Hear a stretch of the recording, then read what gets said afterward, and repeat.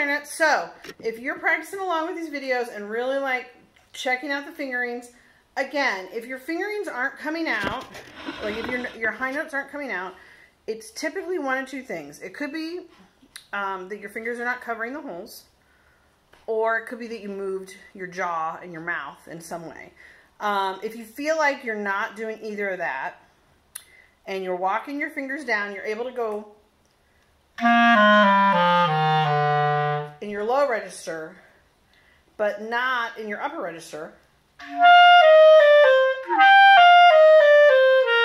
by adding your register key, I would say put in a little bit more mouthpiece.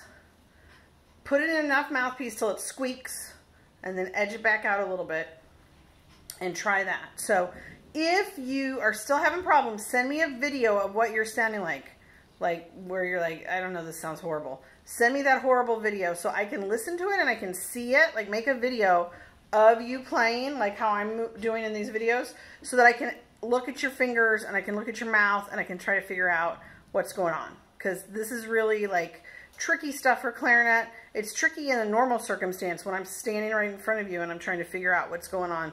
So I'm kind of like detective working here just by looking at you. So totally, I want to make sure that everybody is, you know, getting that. And I don't want you just to get frustrated and be like, I can't play high notes. I don't want you to just give up on it. So send me these horrible videos that you're like, I don't know, it sounds horrible, so that we can try to make it less horrible sounding.